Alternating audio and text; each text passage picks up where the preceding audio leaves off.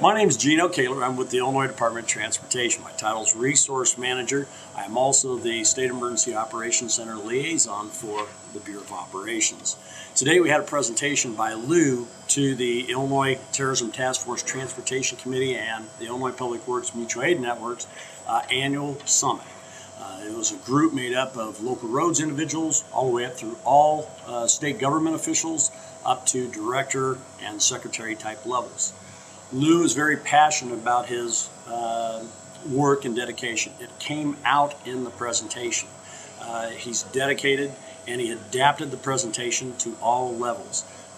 When you look at this, it is about a combination and network and team building, and that's the message that we needed at this particular conference, and Lou got that message across.